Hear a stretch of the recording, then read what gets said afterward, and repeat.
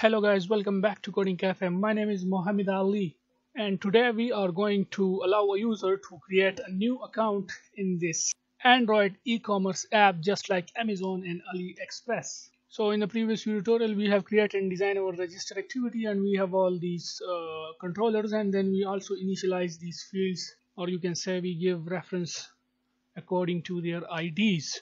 So what I'm going to do is now what next is that whenever a user click on this create account button, then we should get the name, password and phone number. So what we gonna do is create account button dot set on click listener, new on click listener, and then here we are going to call a method which we will create now, and it is by the name create account.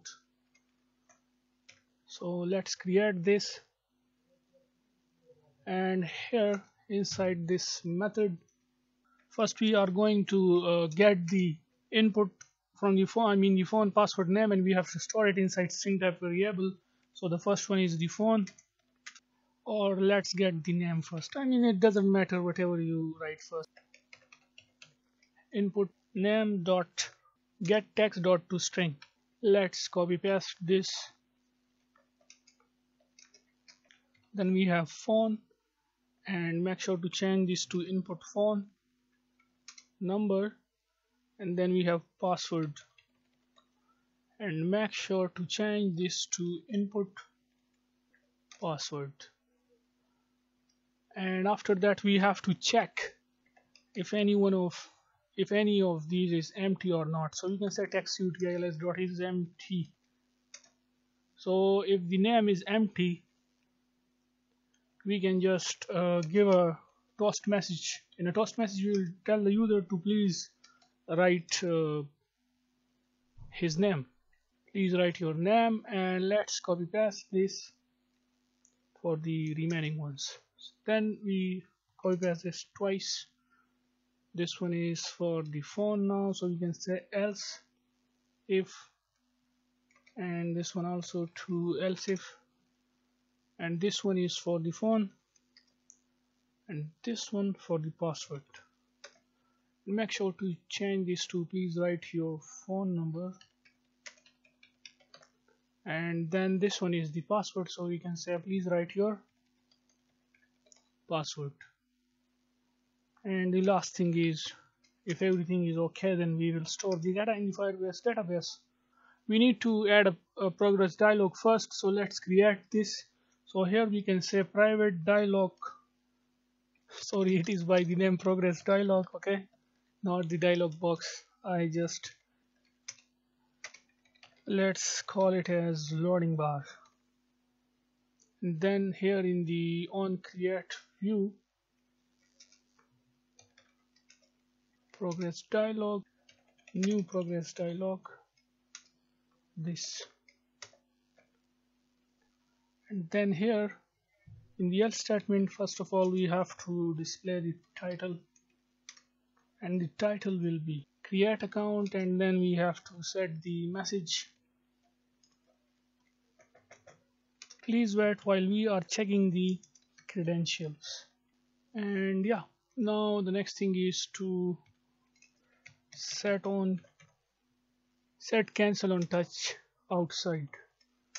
So if the user click on the screen, then this dialog box will not disappear until it complete the process. Okay, so we can say loading bar dot show, and once we do that, then what we're gonna do is to validate first the phone number. That is, either this phone number is already available in the database, or you can say if anyone is already using this phone number or not. Okay, so we will check that, and if this phone number is not available in the database, then we will create a new account using this phone number for a new user.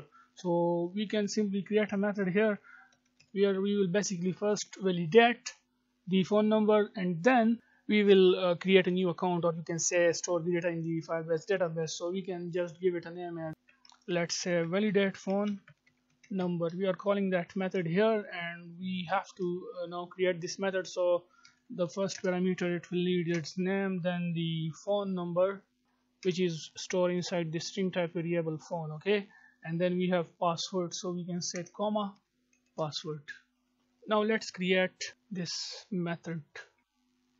Now inside this method, first we need to create a database reference. So it will be by name. Okay, first of all we need to add the dependency for the Firebase database. So go to the build.gradle module app, and here you can see we have this implementation com Google Firebase core 16.0.1. You can simply copy this dependency and paste it in the next line, and all you're gonna need is to change this core to database. So change this to database, and then you can simply click on sync now. So then we will be able to use the Firebase database. So now go back to the register activity, and now here we can say final database reference, and the name of this reference will be root reference. From the root we are going to do it. So we can say root ref equals to Firebase database. Sorry for that. Get instance, get reference. So this is the reference to the root, and now first we have to validate. First let me complete this, okay, then I will explain everything at the end, okay, all this code which I am writing here, okay. So let's do that. Add listener for single value event, new value event listener. And now here inside, first we are going to check if the user's node that we will create now, if that contains the phone number or not, since we will store the data of every user using their phone number. I mean, the phone number will be the first key, or you can say the unique ID for each user. Put two braces again, and then here we can say data snapshot dot child. The child will be the user's node if it contains the phone number, which is stored inside this phone variable. If this exists in the database, then it basically means that this user already exists and you can't create a new account with this phone number. So first we have to add here the exclamation marks, which means if not, okay. So if this phone number not exist, then we will create a new account. But in the else statement, if this exists, then we will just tell the user that this phone number already exists. So let's do that. So first here I'm going to write a toast message, and inside this we can say this, use this concatenation sign plus, and then we are going to display this phone number, that is this phone number, and then again this phone number already exists. Then we are going to dismiss the loading bar, and then we can, if you want, you can give a suggestion to the user using this toast message again, and that will be please try again using another phone number. And yeah, that's it. And in that case, if you want, you can also send the user to the main activity. So for the time saying, I'm just going to the main activity, and from here I'm just copying this intent, and let's come back to the register activity and paste that here.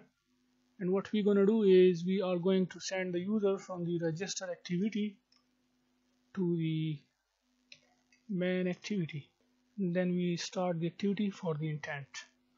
And what if the phone not exist? It means that this user is going to create another account, and we are going to create a new account for this person. So first we have to get the data, and we have to store it inside the Firebase database. So we can use the hash map. So we can say string comma object. Let's give it a name as user data map equals to new hash map. Make sure to put a semicolon here. And by using the user data map, we are going to put data inside the Firebase database. So the first one is the phone, and the value is stored inside this phone variable. Let's copy paste this 3 times more. So then we have a password, and then we have name. So the password is stored inside the password variable and the name is stored inside the name variable. Now by using the root ref, inside the root, we are going to create a parent node for all the users. So we can say users.child.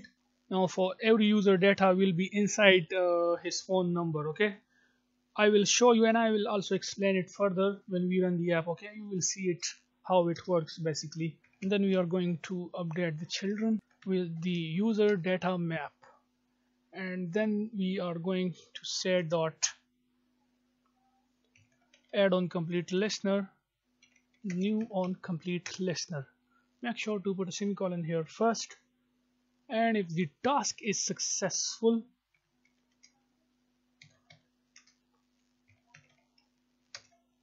then we are going to tell the user, to display a toast message that is congratulations, your account has been created.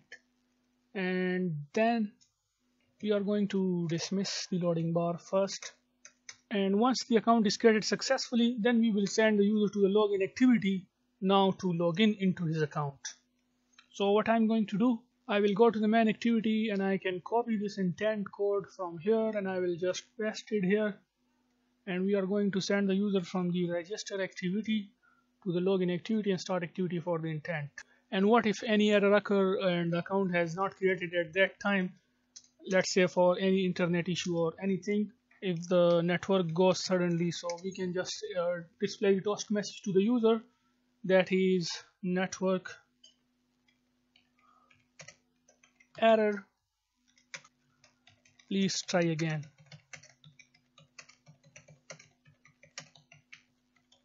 Or you can display any message you want. Okay, so yeah, that's it. And in that case we also have to dismiss the loading bar. And yeah, now let's run the app and go to your Firebase project, and here we have our inside the database. As you know that we have a real-time database, click on this create database, start in test mode. Okay, make sure to enable this,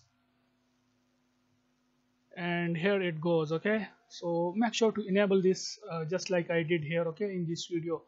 And now we are going to test it. So our app is running now successfully, and now we can go to the join now. Let me write my phone number, my name, and the input type for the name is numbers. So first of all, let's go back to the Android Studio and make sure to change on the activity register.xml file. Here you can see we have this user input, okay, and the input type for this is, make sure to change this to text. Okay, so once you change it to text, run again the app. Our app is running now. Let's go to the join now, and here I'm going to write my name, Mohammed Ali, and then the phone number, and then the password. And now let's create account. So you can see create account, please wait while we are, and here we go. Congratulations, your account has been created, and it sends us to the login activity. And here you can see this is the parent node which contain all the users. Okay, and under that we have, by using the phone number, we are storing the whole data of a user. So this is basically, you can say, the unique user ID, just like we did for the authentication process. So in this app we will store the data by using the unique phone number of a user. Okay, let me try it.